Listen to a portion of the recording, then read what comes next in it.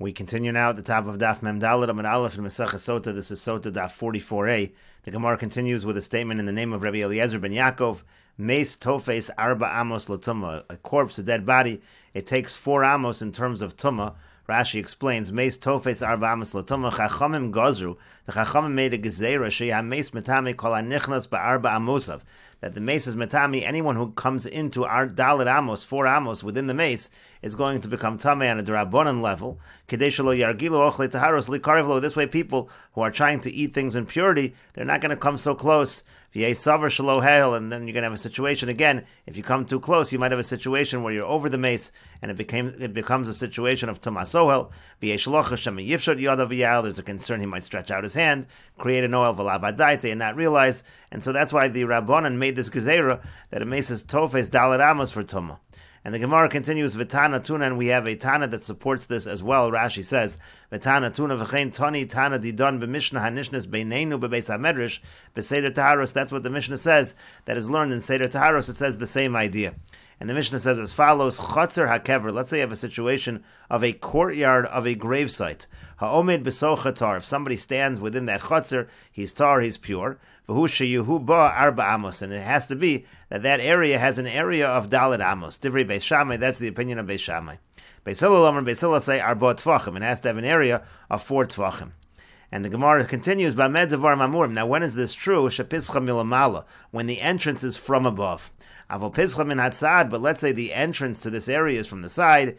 Divrei hakol arba amos. So then everybody agrees it has to have a space of dalet amos. Now the Gemara says, klape laya, which direction are you going? This seems the opposite. It should actually be worse when you have a situation where the Pesach is milmala. Adarab, on the contrary, min hatzad midrid v'nofik, milamala iefshar de lo mahil. In a situation where the entrance is on the side, so it's possible for the person to avoid the tumah and to go out. But in a situation where the entrance is from above, so maybe you have a situation there where it's going to be impossible to avoid creating tumah soil. And so the Gemara says, you're right, we have to change the B'amed devar mamurim, ella rather, B'amed devar mamurim, when is it true? And the contrary, shepischa min hatzad, when the entrance is on the side. Avol pischa milmala, but if the entrance is from above, so then already it's arba amos, it's going to be dalet amos. In that situation, we're more machmir. V'hani mili, and the Gemara now says, that's all true. This entire discussion that we're having here in this Mishnah is chotzer hakever. That's all true when you're talking about the courtyard of a kever. The Messiah mechitzasa, that has clear boundaries. Avol meis bialma, but it sounds like it's saying from the Mishnah exactly what we said above, that if you have a corpse just in general, so toughest, so then when you have dalet amos, within dalet amos of that mace, there is going to be a situation of tumah midrabanan. And Rashi explains, Chotzer HaKever, again you have this courtyard by a gravesite, Shelifnei HaMa'or, in other words, the courtyard is in front of the cave where they're burying the dead. Kido Amar Seder Binyan HaKvaris B'Baba Basra. In Baba Basra they talk about the design of the areas of the graves and the caves. She'osen Ma'oros Gedolos Shal Sheish Al Sheish, they would have these large caves, V'chover B'Koslas Asaviv, Kuchin, Aruchos Kemidas HaMace, and they would actually dig into the walls, areas where they would put the mace, V'soch Volatochan, and the mace would go into the holes within this cave. And the cave had a covering, had a roof. And then they dug out a hole, a wide hole at the side of the cave. And there was like an entryway over there. That guma, that depression by the entrance of the cave, that's called the chotzer hakever, the courtyard of the cave. And so the halach is, again, ha'omed b'socho tar. If a person's in that courtyard area, so to speak, so then tar, the person is pure. Kal makom she'omed batar. Any area in that chotzer hakever is tar. The cave in Demara chaluka himana, the reason is because since the cave is considered a distinct area from the chotzer hakever, umechitzosen ikaros, there are clear walls, there are clear boundaries. Lo gazer rabbanon b'meisum shebesocha sheyitfasu dalet amos v'voseh. The point over here is the rabbanon didn't make a gezer in this case. We don't say that the corpses, that dalet amos around the corpses are going to be tamei. Letzad ha'ma'ora dechi gazer rabbanon arba amos b'meis hamutal ba'avir, because the rabbanon only said dalet amos by a mace. That's if it's in an area, in an open area. Let's say it's near the roof of the cave. That's to keep the person away from creating an oil on the tumah. But here, where you have a clear demarcation between the area where you are and where the mace is, it's not going to be a problem. And so then the Mishnah said, let's say you're the chotzer hakever, again ha'omed b'soch is tar, Beis Shammai said it has to be at least Daled Amos, meaning Hu de Chashiva Makom Liatzma. The Chatzar is only considered an independent place, a Makom Chashav on its own, if it's 4 Amos. Aval Pachas Mikan, but if it would be a smaller area than Daled Amos, Batzala Eitzel Hamor, it would actually be nullified to the cave. It would be like it's part of the cave. Velo Chashiva Lemahavi Makom Liatzma, it wouldn't be its own location, it wouldn't be its own place, and you can't be lenient in that situation. Well, Beis Hillel Omer Arba Tvachim, Beis Hillel is more lenient. They say even if it's just 4 Tvachim, having Makom Chashav B'chol Duchta, that's considered an important area if it's just Dalet Tvachim. And then we said Bamed Devar Mamurim Beis Hillel Amrule. So now the Gemara, now Rashi explains Beis Hillel now is saying the Bamed Devar Mamurim. When is this true? Kishapischa Shel Chatzar Lamala She'ein La Knisas Madron B'Malus Min Hatzad, meaning you don't have like a slanted steps from the side to go in. Ela Kishayordin La Koftzin La. Rather, the idea over here is that when you go down to it, koftzin lo cheshol mitocha mitafis viola, you have a situation where you kind of jump down or you have to climb straight up. Well, the common parach ibcha mistaber. Now the Gemara is going to ask this should be the exact opposite, and that's what the Gemara does ask. Klap elaya keneged efo hafachas devarecha. It seems exactly backwards. Layo efo keda amar bebrachos kegani laya kadem shiborim l'haychan hochid. Rashi brings in Meseches brachos where laya is used in this fashion, and the point is as follows: ibcha mistaber. The reverse is more logical. Min hatzad kishas. If you have it from the side, meaning that this chutzner area, it's like a slanted way that you're able to leave along the sides. So then we could say, since the Rabbanan are not strict, they don't make a gezeira if you have a situation of mechitzas nikaros, of a clear demarcation. You could say over there it makes sense. You don't need Dalet Amos as long as the chutzner area is 4 tvachim. That's enough. And if he stands there, he's tar. No reason to make him tame. He doesn't need to kind of climb up in a way where his hands are outstretched.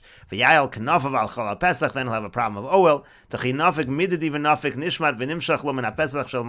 Let's add Pesach. It's easy for him to slowly be able to go out along the exit. So therefore it makes more sense to be lenient when it's min hatzad. But milmala, but if it's from above, meaning if you have a situation of a small space of just 4 tvachim, and you have this concern that he's going to create an oil, he's going to end up creating an oil over the mace, elim kain, unless again, the only way he'll be able to exit is if he's on the oil, is if he creates this kind of an oil. And so that's why the Gemara said, indeed, that actually is correct. When it's pischim and hatzad, that's when we can be lenient and say the area only has to be 4 tvachim. But if it's pischim il mala, then you're going to need 4 amos. And then the Gemara concluded to show that this shows the idea of meis tofes arba amos v'hani mili hashta mahader lefrusha seyata mehocha. Now the Gemara goes on to explain why this Mishnah supports what we just said. Midi itzrich lemisni ha'omed lesocho tar shma mino hani mili chatzar hakever. The Messiah mechitzasa demar lechudei the chatzar lechudei. You see from this Mishnah we're only being lenient. There's only a possibility of leniency by a chatzar hakever where there's clear demarcations between it and the ma'ara, it and the cave. But let's say you just have a corpse in general, Modu Beis Hillel, then Beis Hillel would admit, everyone would agree, the Tafes Arba Amos, that there'd be a Chumrah, as long as you're within Arba Amos, obviously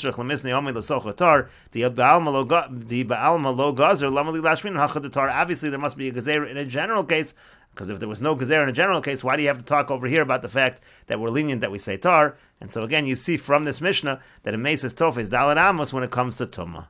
And the Gemara continues at the 2 dots. The Mishnah said, Mioish asher eiras isha v'chulu. Again, if you have an individual, if you have a man who betrothed the woman, so then he also is exempt from going to war. And the Gemara says, Tanu Rabbon, and the rabbis taught, Asher Eiras Echad HaMa'ores HaBesula. We learn out from the pasuk of Asher Eiras whether the person betroths a Besula, a virgin, V'echad HaMa'ores HaSalmona, or whether he betroths a widow, V'echad Shomeres Yavam, or whether he's awaiting, you have a situation where he's awaiting Ibam, V'afilu Chamisha Achin, even if it's a situation of 5 brothers, Umeis Echad Mehem B'Melchamen, one of them dies in war, so you have a situation of Shomeres Yavam, but we don't know yet which brother she will be with. Kulan Chosen, all of them return, that's all considered a situation of a person asher eiras isha, and so therefore we say in all of those situations the person is exempt from the war. And the Brisa continues, lo lakach v'lo lakacha. It could have said lo lakach, instead it says lo lakacha. Again, he betrothed the woman, but he didn't yet take her for a wife.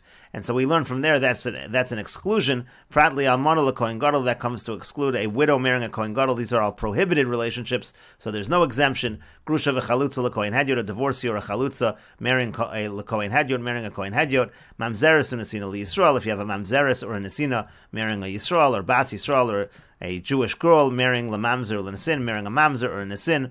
All of these are situations of prohibited relationships, and there is no exemption. But the Gemara continues, Lema delok Rabbi Yossi Haglili. Let us say that this brisa is not following Rabbi Yossi Haglili. To eat Rabbi Yossi Haglili, because if we're following Rabbi Yossi Haglili, Ha'amar, but Rabbi Yossi Haglili says, Hayari v'rach halev, what does it mean that the person is afraid of the war? Zah misyari me'avera shabiyado. It actually means that he's afraid of his sins. He's afraid from his averus, and over here he should be exempt for a different reason. In all of these situations, you have a prohibited relationship. He's afraid of the averus that he has committed, and so he should be exempt for that reason. But we said above, he's not exempt. And so therefore this seems not like Rabbi Yossi Haglili, but the Gemara says not necessarily. Afilu Tamer Rabbi Yossi Haglili. You could even say that it does follow the opinion of Rabbi Yossi Haglili, Kedarabba, because it follows how Rabbah explained. Amar Rabbah, because Rabbah said, Leolam eno chayiv, that the person is not actually chayiv in these prohibited relationships ad sheyivul, until there's actually an act of relations. And so therefore, just because you have a situation where let's say the person is betrothed in a prohibited relationship, but it really wasn't yet an aveira, it's really not yet a person who's afraid from his averas, because he didn't yet have the act of relations in this prohibited relationship. Matam lo yikach, and Rab explains what's the reason. How do we know what's the reason why he's not supposed to take these women as this woman as a wife?